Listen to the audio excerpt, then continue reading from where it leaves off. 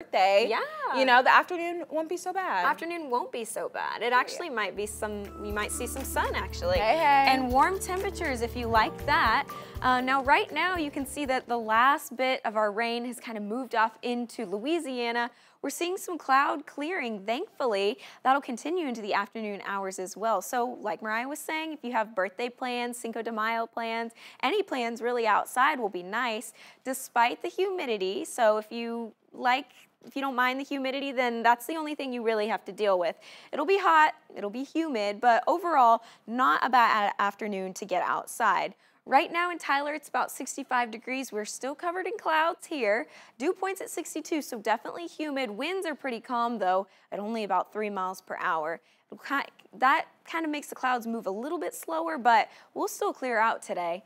Now, currently, temperatures are warmer this morning than we've seen for a long time. Now, you see some 71-degree temperatures in there, some upper 60s.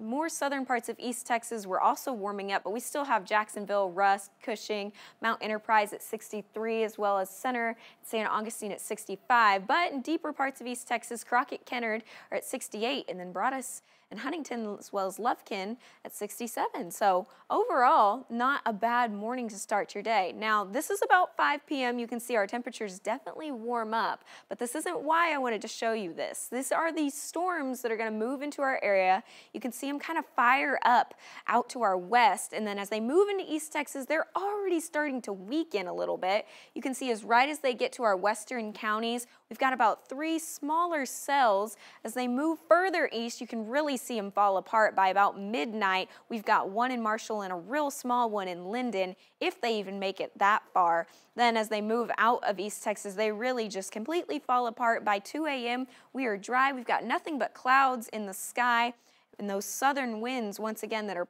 just pumping in the moisture, and that humidity, it's really going to stick around for the next day as well. Now, this marginal risk, that's where you saw those storms that kind of moved into our area.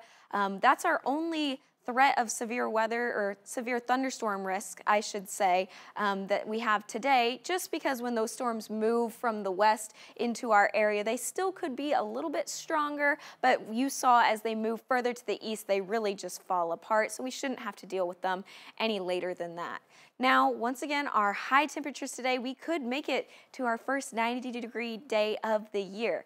So it'll be a mix of sun and clouds. We'll definitely feel those summer-like temperatures across the region, but it's going to be humid. So I hope you don't mind the humidity.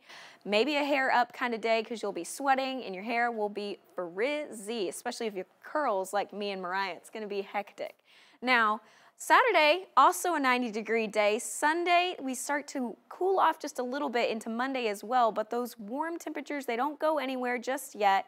They'll stay with us throughout the next 7 days as well. You can see warm afternoon today, evening storms, and that trend just continues throughout the week.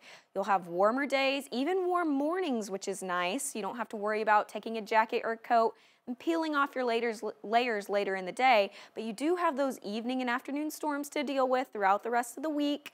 Now, once again, you'll have the day that'll be nice, but just those storms that'll roll in and cause some louder thunder maybe in the afternoon.